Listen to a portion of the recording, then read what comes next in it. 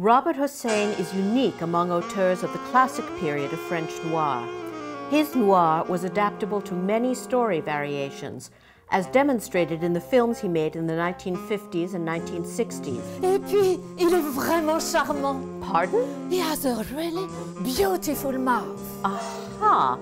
Well, Hossein's family was from Persia. His exotic looks were accentuated by Jules Dassin in Rififi, and that was his breakout role. But he soon moved behind the camera with a series of noirs, no two alike. I told you he was handsome, but he wasn't afraid to work against those looks, to alter them in service to the character he was playing.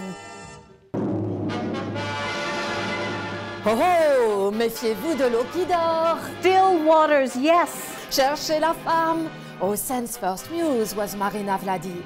They made 7 films and 2 children together.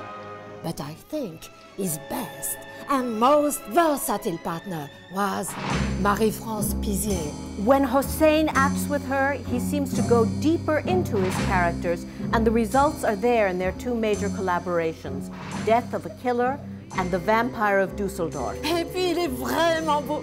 We have a rendezvous with a beautiful man who made beautiful cinema.